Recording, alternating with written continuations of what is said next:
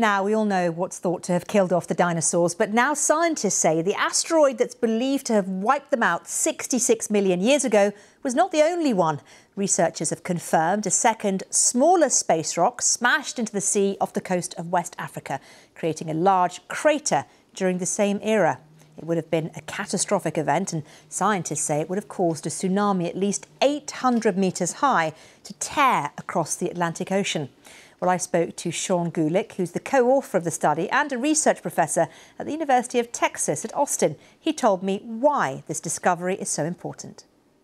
Well, it's a really interesting discovery, entirely buried under the continental shelf of West Africa and only imaged in geophysical data, but it's beautifully imaged in 3 dimensions.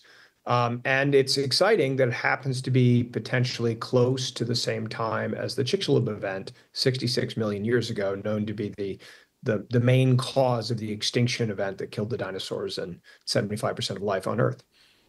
Absolutely fascinating. So tell me a little bit more about this second asteroid. What did it do? Where did it hit? And what was the impact of it?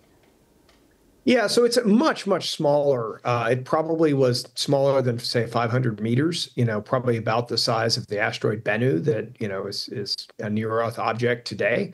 And it's thought, based on the 3D data, that we can constrain it hit this shelf off West Africa, coming in sort of at a low angle in a shallow sea.